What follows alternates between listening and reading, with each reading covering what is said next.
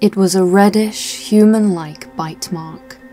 Described by Dr. Mariano B. Lara in his official account of Clarita Villanueva, it is said to have appeared on the troubled young woman's body in 1953 during a state of partial trance.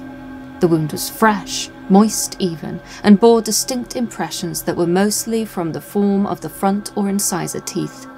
The only issue was, Clarita hadn't been bitten, at least not by anything human, at least not by anything visible. The wound was inexplicable. And sensationally, this was not the only time that the 18-year-old Filipino woman was said to have been attacked and bitten by a pair of dark aggressors, which she collectively called the Thing. Imprisoned in Manila's old Bilibid prison after being arrested for vagrancy, Clarita Villanueva experienced 2 weeks of terrifying altered states of consciousness, during which she was mysteriously assaulted and bitten by devils, with physical wounds being observed by multiple witnesses, including doctors. Indeed, according to a reporter for the United Press, Clarita was surrounded by about 100 medical specialists, nurses and pressmen, with fellow inmates and prison guards also testifying to her strange behavior. Before too long, international media dubbed her the Dracula Girl, with the bizarre happenings and the reasons for them unresolved to this day. My name is Laura, and you are watching The Paranormal Scholar.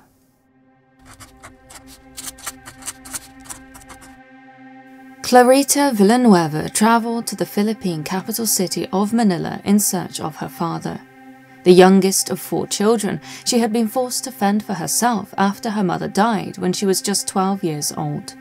Abandoned by her older brothers and with no other immediate family to care for her, she wondered whether her father, an absent unknown who she had never met and indeed knew nothing of, might be interested in her. And so it was, not even knowing if he were alive, that an impoverished Clarita found herself on the streets of Manila, at first a maid and then, when that ended badly, struggling to survive as a dance hostess in bars and taverns. On the 6th of May 1953, desperate and soliciting illegal activities in order to survive, an 18-year-old Clarita was arrested by a plainclothes police officer. It was to Manila's old Bilibid prison that she was taken to await trial. A colossal 6-acre penal facility notorious for overcrowding and poor conditions that had functioned as a prisoner of war camp during Japanese occupation of the island. Placed in a cell with 2 other women, Clarita passed 2 days without remark. It was on the 3rd day, in the middle of the night, that the first strange thing is said to have happened. Stones were heard hitting the floor of her cell. Waking Clarita and her cellmates, there was no obvious origin to the sound, with the prison guard who was summoned to their door telling the women to be quiet and return to sleep. So disturbed, Clarita struggled to rest, most especially when she realized she was being watched by something in the darkness of the cell. Up within the beams of the room was, so she later claimed, a thing. It was then that Clarita was attacked. Pinned to the bed by whatever had just leapt down from the beam so as to be on top of her, she was savagely bitten, screaming and all but paralyzed by fear. Her cellmates once again woke, with the guard similarly returning to the door. When questioned and asked what had happened, Clarita repeated that it had been the thing. Encouraged to elaborate, the terrified young woman described how she had been attacked by 2 figures. Some manner of short creature with white hair, an angelic face and a big mustache, and an evil-looking man dressed entirely in black. The latter had been tall and covered in hair. Both had bitten her, and even as she explained to the original guard and the others who were fast arriving at the cell, were continuing to do so. Not only that, there were bite marks on her body to prove it, with the prison guards later testifying that they had indeed seen the many red circular wounds manifest in real time on the young woman's torso, neck, shoulders, upper arms and leg just above the knee. Certainly, according to one contemporary account printed in the Philippines Free Press, it appeared as though Clarita was being attacked by an invisible monster, with her cowering in stark terror, screaming in blood-curdling agony before wilting to the floor. As for the wounds, sometimes she did not need to point to the fresh teeth marks on her arms or neck, because the bites were too pronounced to escape notice. With the attack ongoing and seemingly unable to be stopped, it was impossible for prison staff to calm the young woman, and so the prison chaplain, along with a police medic and the chief of the Manila Police Department, was summoned to the cell. They were able to extract more information from the terrified young woman, including further details as to the appearance of the thing, before she eventually calmed. All in all, she is said to have endured 20 separate bites that night.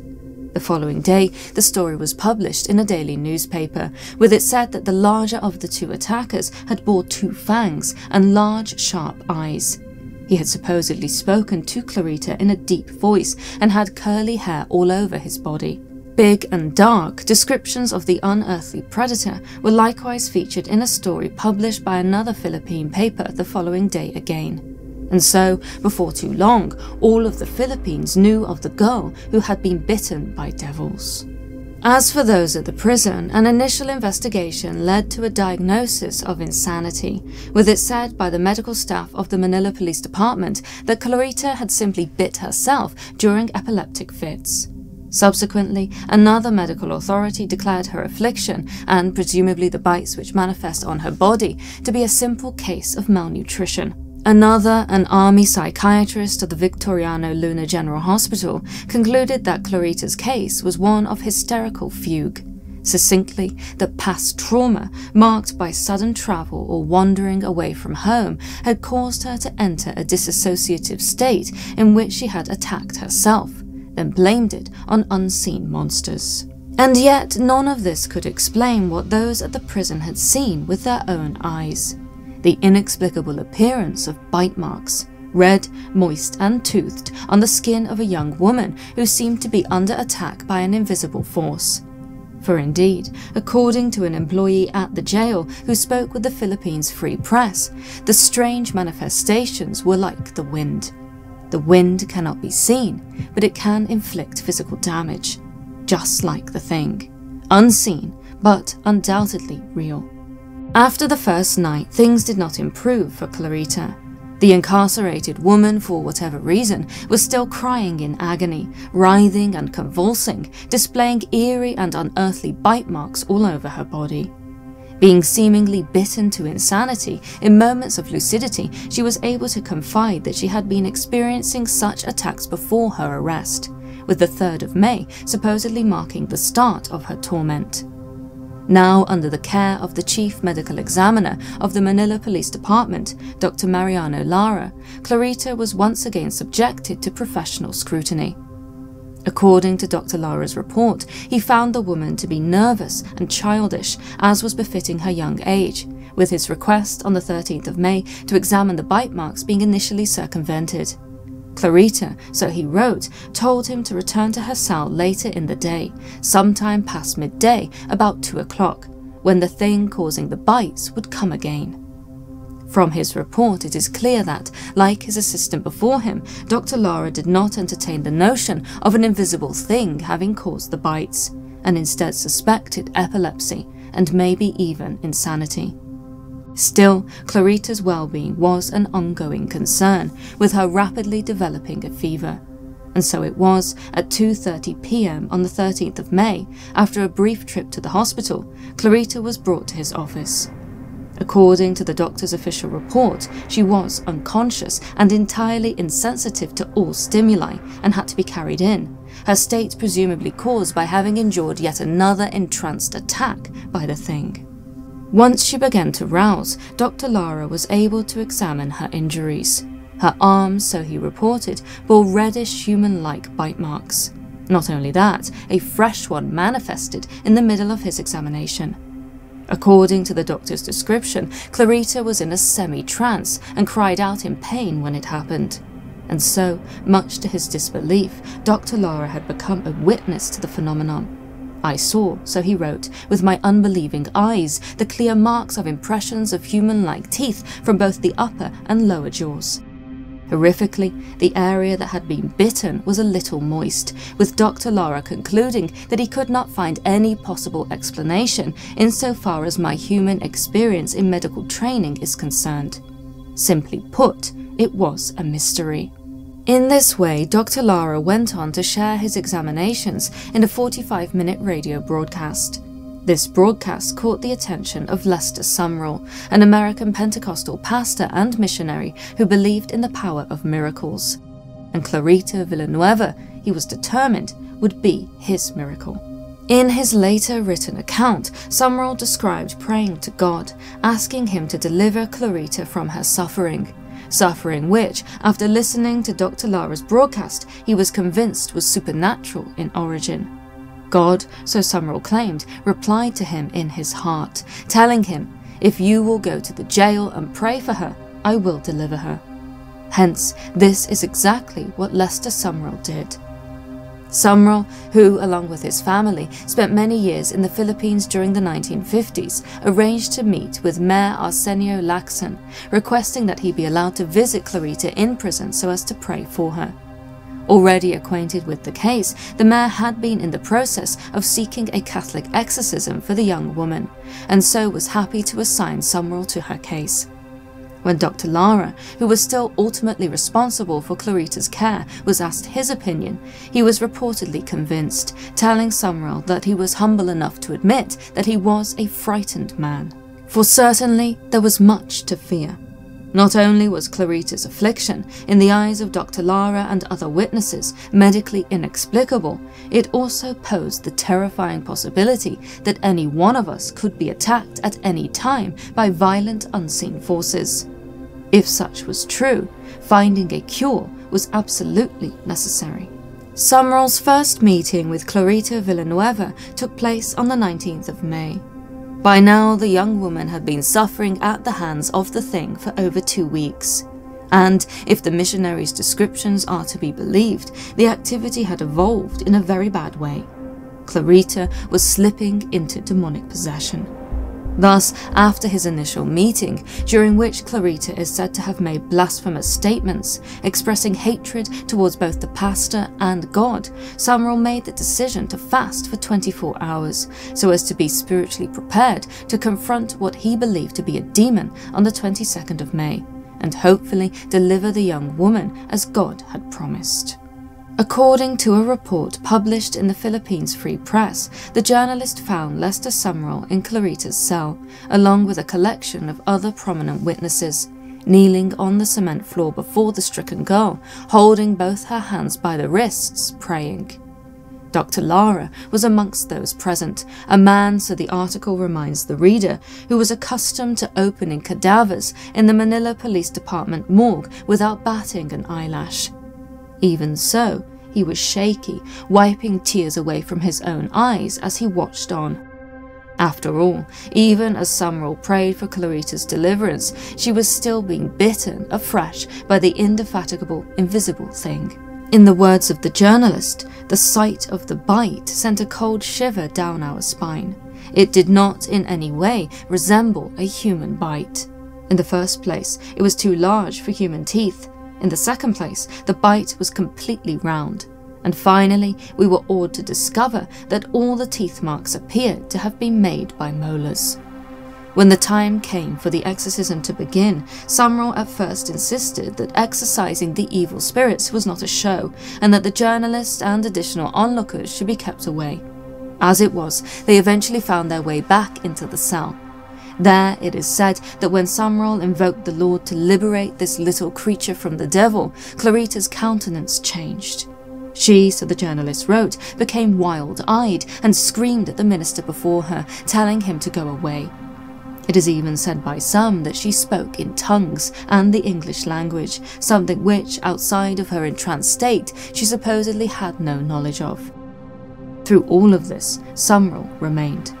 Alternating prayer and sacred song with invocations for the Lord's help, the pastor is said to have been unconcerned by Clarita's vocal and, on occasion, violent protestations. Indeed, at one stage of the proceedings, so the later news report alleged, the young woman became so violent and hysterical that she fainted. Even so, after about an hour, she is said to have started to soften. She supposedly became more attentive to the pastor, even responding that she liked Jesus Christ when questioned. They recited the Lord's Prayer together. After that, gesturing to the window of the cell, she stated that the thing had fled. She was, so she told Sumrall, no longer afraid of it or what it could do to her. At that, so the journalist wrote in 1953, a joyous hallelujah was sung. Just as Sumrall had hoped, the miracle of God came upon her. In the days and weeks that followed, Clarita is said to have escaped demonic relapse, with Sumrall continuing to follow her through the justice system, petitioning for her release when she was ultimately assigned to the Welfareville Institution for Wayward Girls. Today, the story of Clarita Villanueva is remembered as an early successful instance of Pentecostal exorcism, which in the 1950s was largely unheard of, such a rite usually the reserve of the Catholic exorcist. It is also, according to some, one of the earliest manifestations of Christian-style demons in the Philippines. And this is very interesting. After all, the involvement of Lester Sumrall and the designation of demonic possession has firmly established the Clarita Villanueva case as a Christian story. Summarily, that the devil and his minions terrorized a sin-ridden youth so as to mark her soul for hell. And, undeniably, this story does share many similarities with more traditional cases of demonic possession. For example, Clarita's aversion to the sacred, shown both when she expressed her hatred for the pastor and God, and also earlier in the story, before Sumrall's involvement, when she supposedly attempted to smash a statuette of the Virgin Mary. The holy ornament belonged to one of her cellmates, and it was only spared destruction after the two other women restrained the incensed young woman. Such, arguably, is a cut-and-dry hallmark of diabolical influence. In this way, much can be said about the Philippines being the most Christian-dominated society in the Southeast Asia region. Although the country is a secular state with freedom of religion, irreligion is very low, with Christianity being the dominant belief by a vast majority. Might it then be said that Clarita was merely acting out along Christian lines? A troubled young woman, undoubtedly influenced by Catholicism, seeking attention in an attempt to escape judicial punishment. Quite certainly, many skeptics will and have argued for such an explanation. And yet this, in many ways, misses a more interesting point. After all, if we dig a little deeper, a treasure trove of intrigue can be found. Certainly, whilst it is incontestable that much of what Clarita demonstrated, from the aversion to holy objects to her initial rejection of Christ, intersects Christian expectations of the demonic, there is also a lot in this case that converses with traditional folk belief, and even a wider, more syncretic, culturally universal view of the unseen. Along these lines, one might consider the aswang, an umbrella term for various malevolent, shape-shifting creatures in Filipino folklore, including ghouls, vampires, and specifically viscera suckers. Clarita's thing, in many ways, resembles an aswang, a form-bending entity, at once a tall dark devilman and a small white-haired cherub that wanted nothing more, so it seems, than to bite her.